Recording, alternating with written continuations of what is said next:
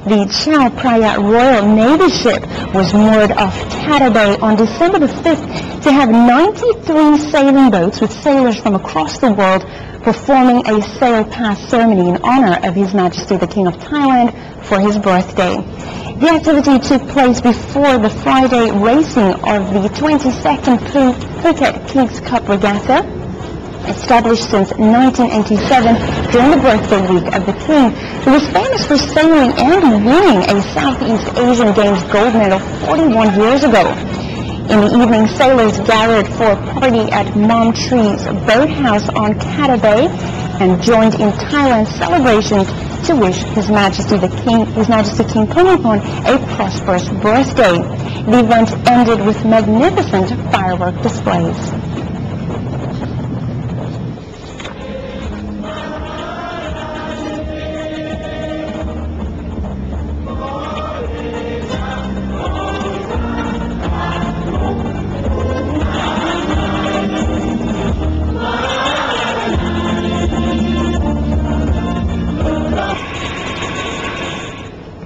The Phuket Kings Cup Regatta ended on Saturday with 4 class wins for Australian crews, 2 for Thai crews, 2 for British and 3 for others. The week-long Phuket Kings Cup Regatta, which saw 93 boats participating, ended on Saturday. The Royal Award presentation in the evening was presided over by Rear Admiral Mamluang Usni Pramod, His Majesty the King's representative at Qatar Beach Resort and Spa. The final day saw a dramatic final race at the 22nd Phuket Kings Cup when Australian Ray Roberts' Quantam Racing outsailed 2 Hong Kong Grand Prix races, Paul Winkerman's TP52 Island Fling and Neil Pride's Hi Fi, to snatch a narrow victory on countback points. IRC 1 Division had a very impressive win for Cruising Yacht Club of Australia Commodore Matt Allen and his high-caliber Australian crew aboard Ichiban. In the IRC 2 fleet, Royal Thai Navy 1 came back from a horrific start to the regatta. She was dismasted during practice and missed the first race, but quickly came back into the series. In second place overall was Royal Thai Navy 2, followed by Peter Dyer's Madam Butterfly in third. Locally based Australian Scott Duncanson on Raymond Land The Heights won first place in the sports boat class with an impressive 8 points. Achim Grease from Germany on Princess Anna won the Sunsail 1 Design Series after winning 4 out of 5 races. Russian sailor sailing Talasa won the Ocean Rover Series after 3 victories on handicap.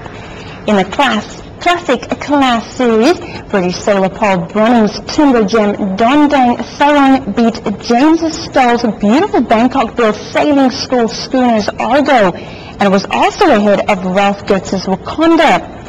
The final results in bareboat charter class was that Japanese skipper Tag won the series with Little Ava on her stern and Kinon third. In the ever-competitive multi-hull 1 division, Thai sailor Rasat Kanjanavanit on Sinico Cedar Swan won ahead of Miss Saigon and ex-Catriot. Kevin Whitcraft, the president of the Phuket Kings Cup Organizing Committee, said he was certainly pleased with the week-long regatta and said he looked forward to an even better event in 2009.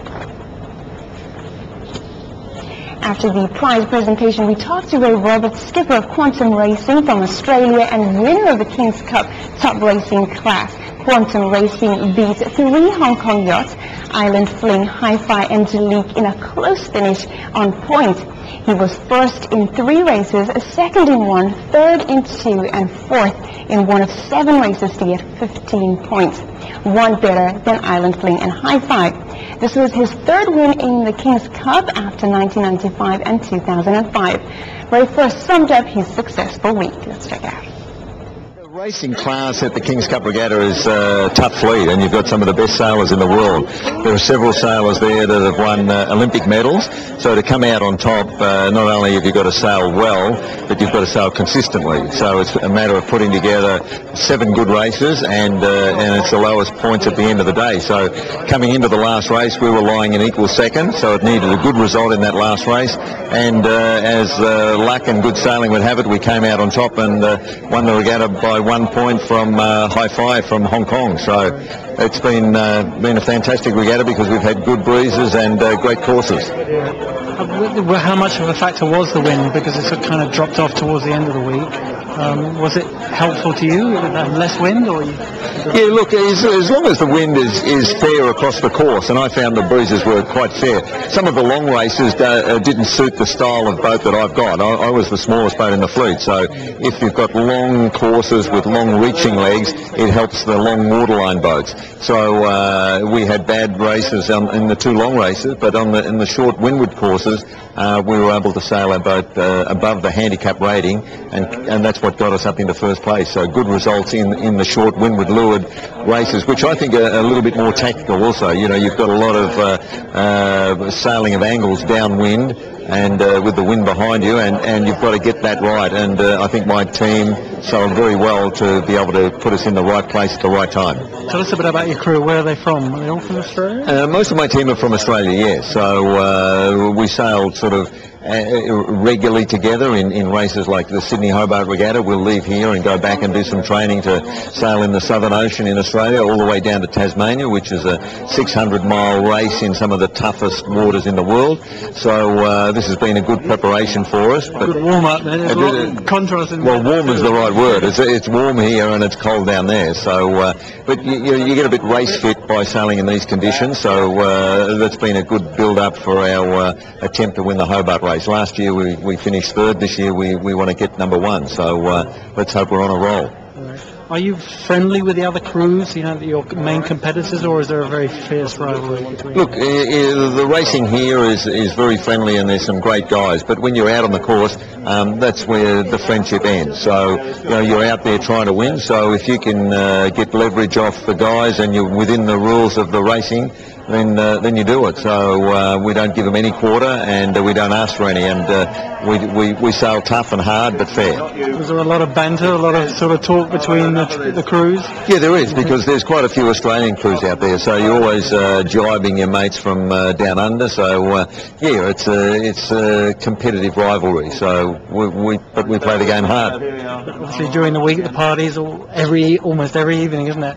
You get on well together there. That's why we like coming back to Phuket, because the after sailing parties are fabulous, and you couldn't have a more beautiful place to sail. And of course the Thai people are just wonderful. They're very friendly and very welcoming, and we'll be back again next year. And a word for the organisers and the sponsors too. Yeah, look, the organisers put together a great regatta. The sponsors, without them you wouldn't have a regatta. So Raymond Land, Kana Beach Resort and Chang Beer, great sponsors that support this regatta for many years. So it's good to see them doing it. And then also I must compliment the race committee. They have a tough job out on the course in difficult conditions, trying to get true mark settings so that you've got a fair course. So Tony Denham, the principal race officer, congratulations to him for doing a great job. Another Aussie.